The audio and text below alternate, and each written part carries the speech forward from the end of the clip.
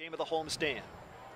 Here's the next pitch. Off speed again. A swing and a long fly. That one's heading off the scoreboard, I believe. The auxiliary scoreboard, the video board in right center.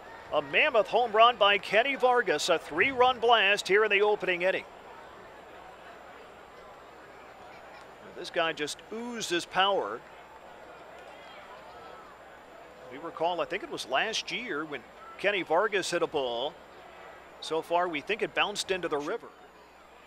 Or you don't live with me. That's right. Here's a high fly ball, well hit to center field. L.J. Ho's going back. Warning track, looking up, it's over his head, and it's off the base of the fence. Rounding third is Vargas, heading home. On his way to third is Walker. No relay on by Martinez on the throw-in from Ho's. A stand-up RBI triple. By, you can start calling now. Here's the 1-2, a little swing and a soft line drive falling in center field. Base hit by Palka. In to score from third is Walker. 2 runs here in the inning and a 5-0 Rochester advantage. To the bag.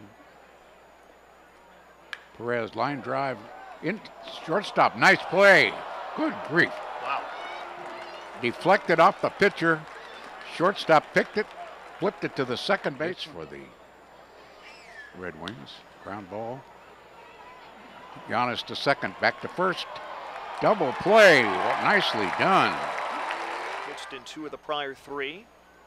Pitch home, there's a swing and a line drive, base hit center field, down to third, rounding is Garver up with the ball. Here's the throw home by Hose, the bouncer, the slide at the plate, and he missed him. As Caleb Joseph swiping back, couldn't quite get Mitch Garver, who avoids the tag and slides in with a 6th Rochester run.